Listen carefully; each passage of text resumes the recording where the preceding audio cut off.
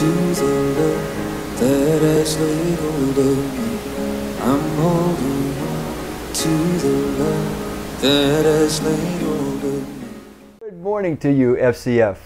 We are in our third day of our 8-day journey. It'll cover a 2-week period where we're looking at the subject of enthusiasm, that God has made us in His own image and God is enthusiastic about all that He does.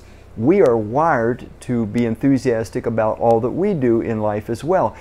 And when we go at life with enthusiasm, we grow, we develop. Our capacity for greater enthusiasm, it grows as we intentionally become enthusiastic about everything that God has laid out for us in this life.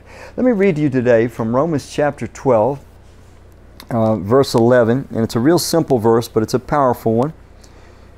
The Apostle Paul, writing to followers of Christ living in Rome, he says, "Never be lacking in zeal." Interesting word. It's the idea of energy, passion, enthusiasm. Never, he says, never be lacking in zeal, but keep your spiritual fervor. Once again, this word fervor, your heat, your energy, your spiritual fervor for serving the Lord. Never be lacking in zeal. Never be lacking in zeal, but keep your spiritual fervor serving the Lord.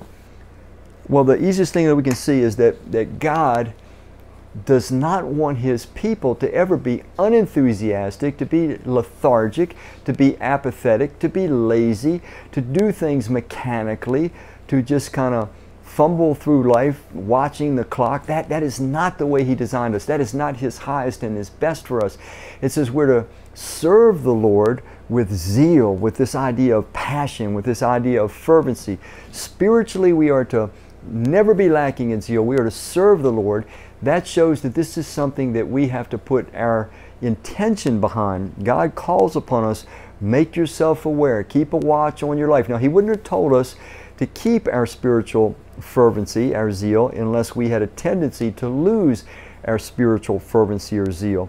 And so God is telling us, you can grow in this area, you can develop in this area, but you have to watch yourself. You might start to drift, you might start to lose energy, you might start to lose enthusiasm.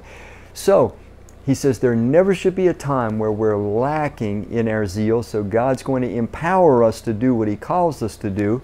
And He says we should always have our fervency in serving the Lord. So we're not just to serve the Lord mechanically, we're not just to serve Him apathetically or dutifully even. We are to serve with fervency of heart. It's the idea of passion and heat. So this tells me that I'm going to be more fully human and fully alive. I'm going to be more like Christ when I cultivate these traits, when I guard that these traits are always active in me, when I monitor my life and I watch to make sure I'm not losing energy in my devotion to Christ and in my service to the Lord.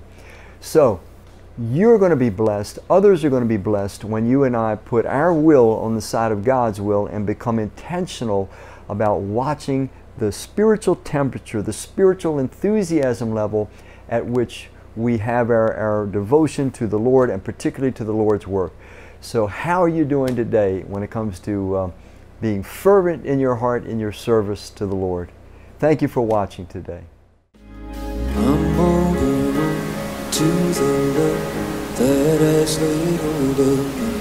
I'm holding on to the love that has laid